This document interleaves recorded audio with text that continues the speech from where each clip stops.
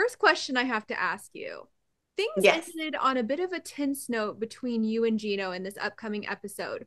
What have you been thinking while you're watching the season back? It's very hard for me to watch the scenes again because it's like going through those feelings and emotions.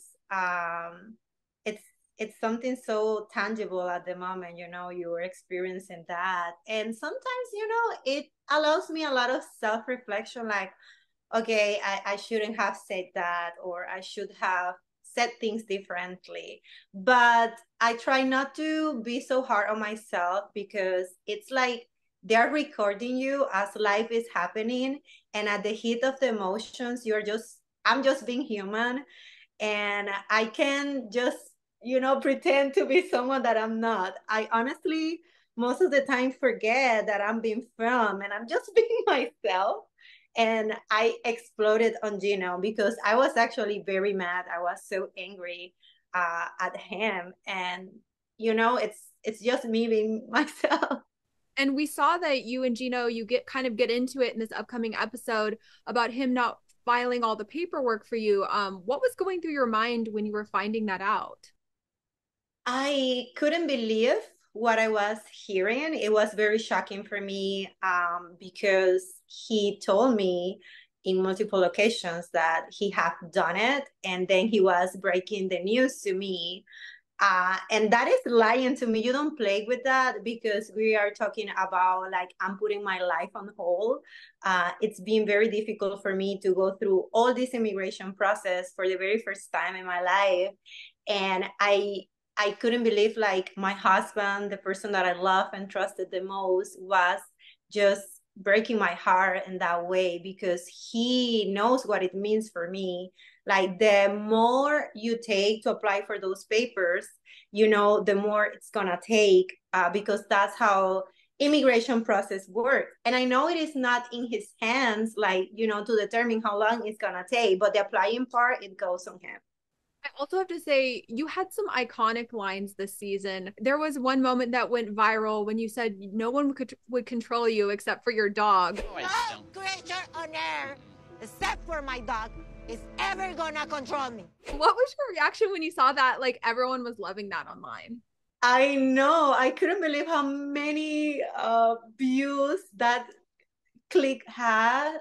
People were like, using it in social media, using my voice over and over. I just said things and they just come through my mind, and I have no filters. And that's generally the way I feel, like no one can control me except for my dog because I adore him so much.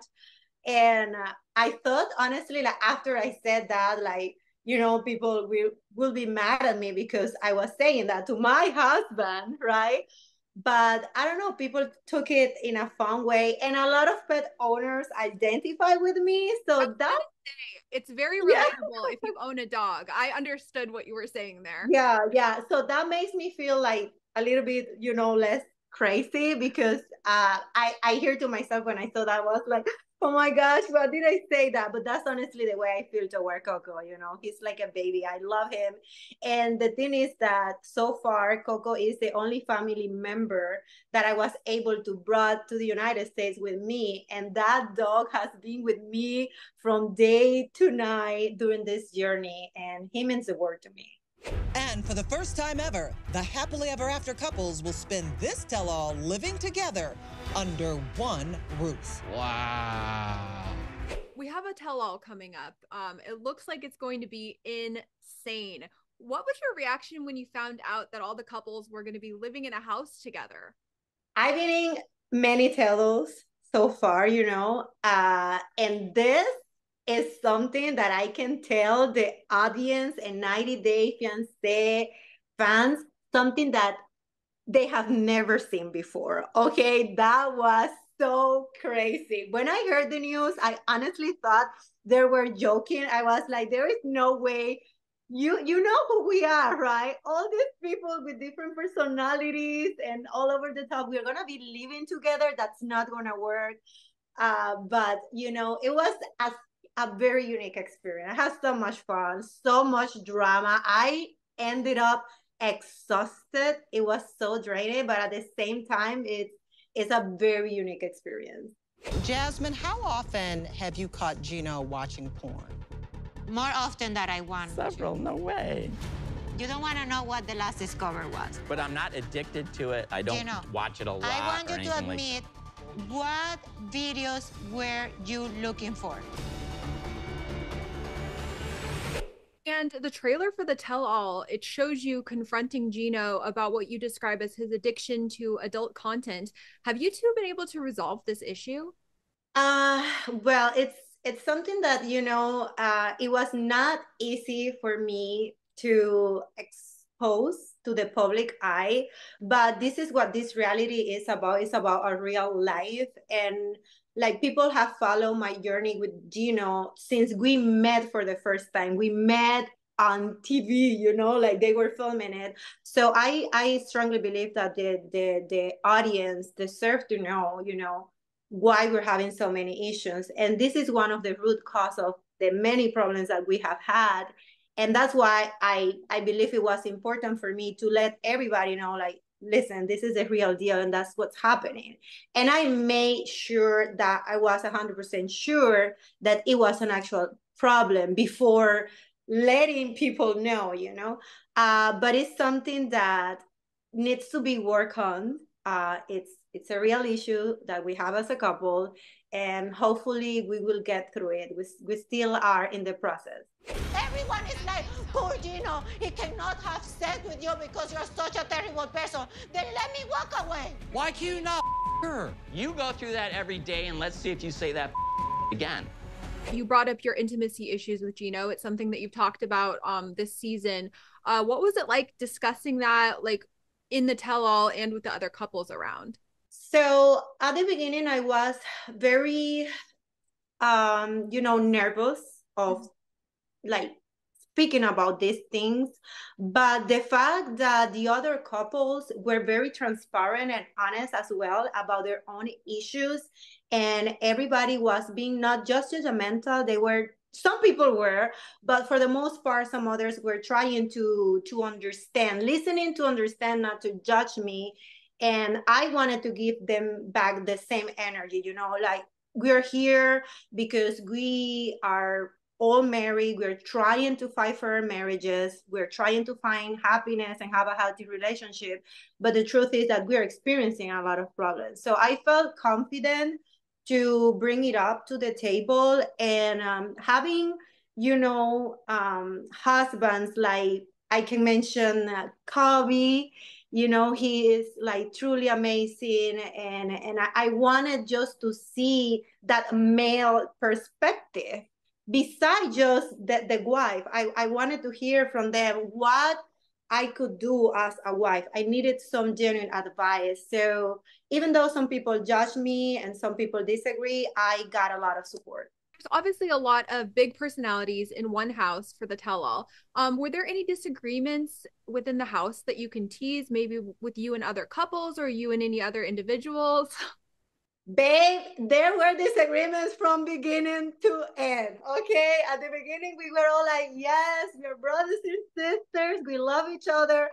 And I'm quite sure at the end, but there were disagreements, so much fighting among the couples, then among the individuals fighting, because as you said, like, there are people with very strong personality, including myself, and I'm not started, but if you come to me with disrespect and being judgmental, baby, I'm gonna equal your energy. So that was like, like what mainly happened. There was like a lot of explosion of emotions and anger and frustration, because when you are in the hot seat, you feel attacked in a certain way. So you attack back. And then when it was your turn to judge others, you were like, okay, so what were you saying about me, bitch? Now say it on my face.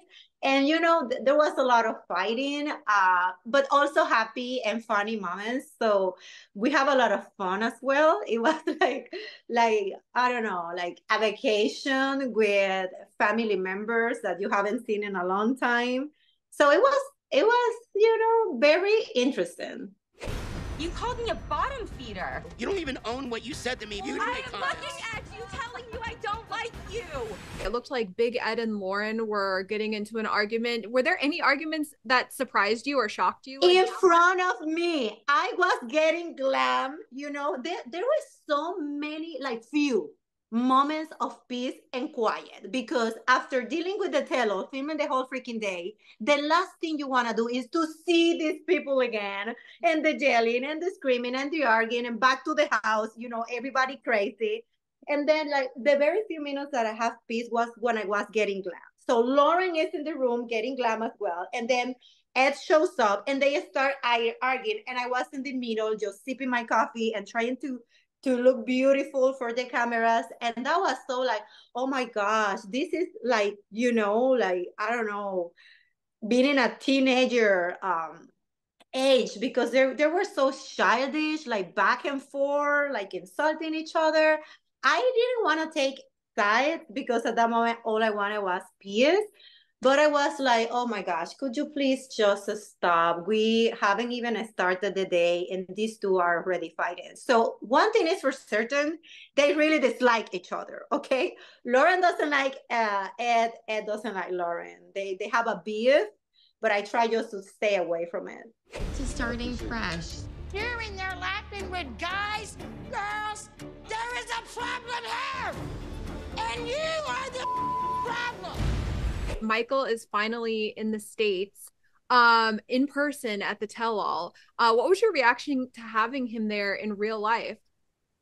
I think that Michael is one of the, you know, people from the show that have taken the longest for waiting, you know, for the visa to come to the United States. So a part of me was very happy to see him, getting to know him for the first time. And, you know, he traveled all the way from Africa. That's so freaking far. I've never been in Africa, but I can only imagine. He finally here in the United States. But at the same time, I don't want to spoil anything for you. As much as I wanted to be nice because I'm very friendly and talkative, I was scared to talk to him because Angela was around. And I don't know, she's kind of a jealous person, and I get it because I'm also jealous, but she was always like supervising and monitoring who's talking, what you're saying. So I couldn't talk to him that much as I wanted to, just because I was generally scared of Angela. Okay, that is my confession. I don't want to have any problems with her, so I try not to be too friendly. Oh my God, Michael, in the flesh. Angela, would you like to tell Michael who you hired? I hired a private investigator. We do have him here with us today to share what he has found. There was also a moment in the tell-all when they revealed that there's going to be this private investigator that's coming in to spill all of the secrets of Michael. Without giving away any spoilers, what was your reaction when all of that was going down? I couldn't believe it. You know, like a private investigator should be like the biggest red flag in a relationship. And that coming from me tells you a lot. Okay, so the moment you feel like you have to hire a private investigator on your partner, like, you know, it doesn't even matter what the private investigator finds out. Just the fact that you have to do that just proves how damaged a relationship might be, and there is no trust. So I couldn't believe it. I completely disagree with the idea of a private investigator. At the same time, just being neutral, I understand the other part of hiding it, but this is a person that you went through a whole immigration process, you brought to America, and if you find out something, what you're gonna do? So I was like in disbelief, and if Gino ever hires a private investigator on me, he's gonna be in big trouble. Oh my gosh, that would be dramatic. Yes. Now, I know we talked a bit about the drama that's going to unfold on the tell-all, but were there any couples or any of the ladies that you formed a friendship with while in the house? Oh yes, I marry Emily. You know, she is my tell-all wife. She was pregnant at the time when we were filming, And I adore her. She's the sweetest person ever. She was so protective of me. And even though I'm older, obviously, than her, she was like being a mom to me. She was always checking on me every day. And I was like, I never experienced something like this. Like, she's the sweetest person because she's pregnant. She's the one going through all these hormonal changes, making a whole human being, and we should be the ones looking after you. And she was the one always checking on me at the beginning of the day, at the end of the day. And having just her there for me, it meant a lot. And I can tell you that Emily is going to be my friend for a lifetime. I just love her. I will give her one of my kidneys if she needed it. Okay. That's how much I love her. She seems really sweet. I'm glad to hear that there was some positivity that came out of the Yeah, talk. not everybody was like that. Okay. And I can tell you that there are some people that I wouldn't call enemies, but after living with them, they are not my friends either. And I hope to never see them again. Can you name any names or do we have to tune in? Yeah, you have to tune in to see, because for me to say that, I'm a very friendly person. Okay. I'm a girl's girl. With the boys, I'm always very respectful and all that. But there are some people that I don't know. They haven't learned anything from life, so they're just people that I will be so happy to never see again, or never to have to do anything with them, because it's just like I didn't have chemistry with them. I didn't like their personality, and they were very rude and mean. Not just to me, but some of the cast members. So you have to stay tuned to see who I'm talking about. So after the tello, I will reveal the names. I will reveal the names. Yes, I made friendships, but I also, have some people on my blacklist. Like, these people, I don't want them close to me. Well, I will be tuning in. I can't wait to see what happens. Jumping back to you and Gino. Now, I know we talked a bit about how things were a bit tense with you on the last upcoming episode. Can you talk a bit about what it is about Gino that keeps drawing you back to him? Because I feel like even though you guys sometimes get into arguments, it feels like you're still always pulled back together.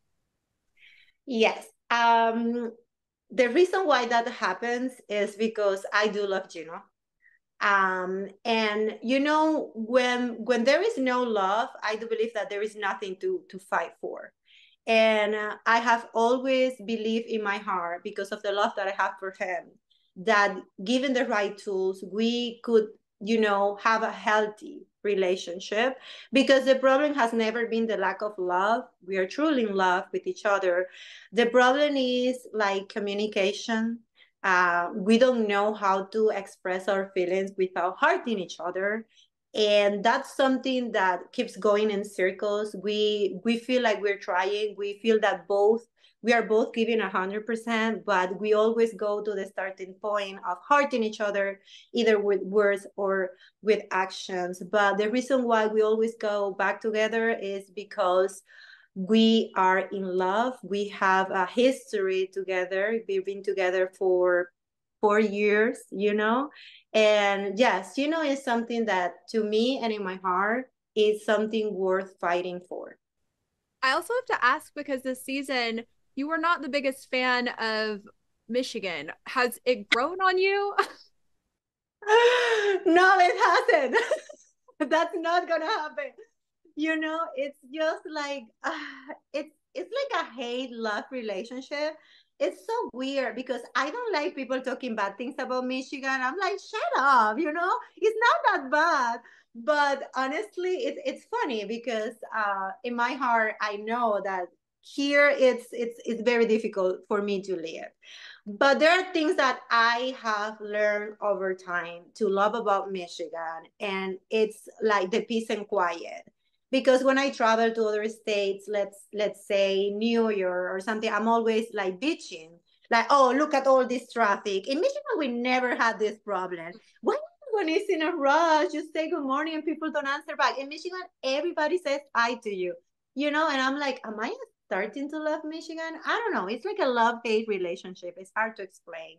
But if there is something that I wouldn't change in the world is Michiganders. They are very kind. I have felt nothing but welcome in this state. And they're very, very funny and sweet. And that's good enough for me to like Michigan, the Mitten State. It's just, the weather it can affect your mood. I know I'm from a cold state, so I get it. Like when you were describing how cold Michigan was, I was like, I understand what you're saying here.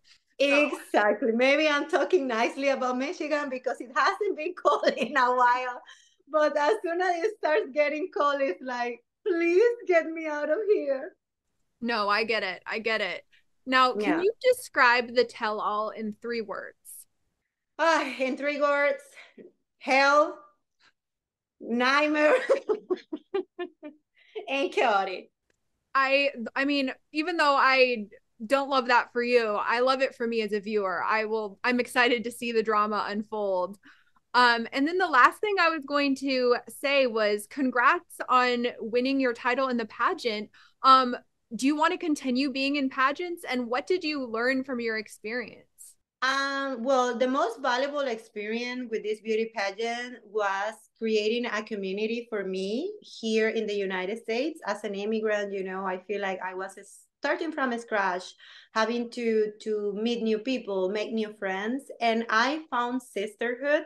Most of the beauty queens and contestants that participated in the beauty pageant are still to the date my friends. And that was, better than winning any crown, because these women are so supportive that we each other try to, we try to fix each other's crown, and I can rely on them. And that is something very valuable. Would I want to participate in another beauty pageant? Why not? I would love to. But something, like bigger, maybe Miss Universe, because now you see that in Miss Universe, it is okay if you have children, it doesn't matter your age. So I'm like, you know what? Now, the only thing that will be problematic for me could be, am I gonna represent the United States or Panama? Am I gonna be Miss Universe Panama or Miss Universe the United States? Maybe I could do both and be the first person to represent 2 countries. I don't know.